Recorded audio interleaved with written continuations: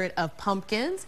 Jessica Knoll is here from the Sweetest Cure. She's going to make some pumpkin cupcakes this morning, but I love what is behind the cupcakes. Thank you so much for being here. Thanks for having me. Yes, I read your story and I love what you're doing, and not many people are doing this. You have a cupcake delivery service, but it's more about what you're doing rather than the cupcakes. So talk about just the whole mission of the Sweetest Cure. I started the Sweetest Cure because we had several friends and family members that were being affected by cancer, and I just felt like there was not a lot that I could do as an individual, and so I took my hobby of baking cupcakes and just kind of put it to work and figured if people would be willing to pay for cupcakes, because it's a very popular thing right now. It is, yeah. I could take the money that was profited from that and donate back to MD Anderson to help with some research. That's awesome. Yeah. And how much have you been able to donate so far?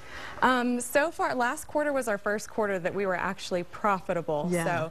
So it wasn't very much, but it's picking up fast. I mean, we just did a couple sponsorships in the last couple months for some brain cancer awareness, and from that, things have been really busy. So this quarter, we're hoping to make a real impact. Yeah, well, every little bit counts. And it's not just breast cancer, it's all cancers that you're donating to. Yeah, we're donating right now individually as a business to MD Anderson for their research, and specifically to brain cancer, which I had a friend that was affected by. Yeah. But we have our business is set up that way. If you have an event that you're planning and you want to buy a bunch of cupcakes for that event, if you have a specific area that you'd like to donate the profits for that event to, we can organize it to where those profits can go to your designation. That's awesome. Yeah. And now to go along with that donation is the sweetness. And so she's come this morning to make pumpkin spice cupcakes, and oh my gosh, it smells so good. So tell us how to put all this together. Okay, it's really easy. The recipe's going to be up online. The easiest part is that you mix all of the dry ingredients first and you set them aside, except for your sugar. So you want all of your flour and your spices set aside, and I just kind of whisk them together so that they're good and mixed. Then you take your butter and your sugars and you cream them together. There you go, put you to work. There you go. Your butter and your sugars, you cream those together really good for a couple minutes. I use a handheld mixer, but you can use a standalone mixer as well. And then you add in the pumpkin puree, which is 1 cup of pumpkin puree. You can buy it in the grocery store, really easy to find. And then you mix in the eggs and the milk, which will make it a little bit runny, and then you put the two together.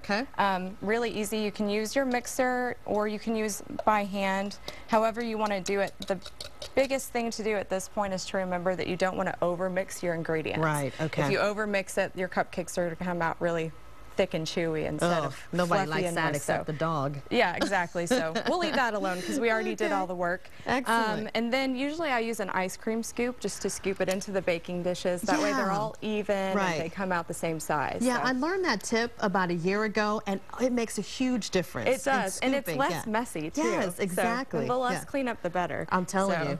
Then they come out about 350.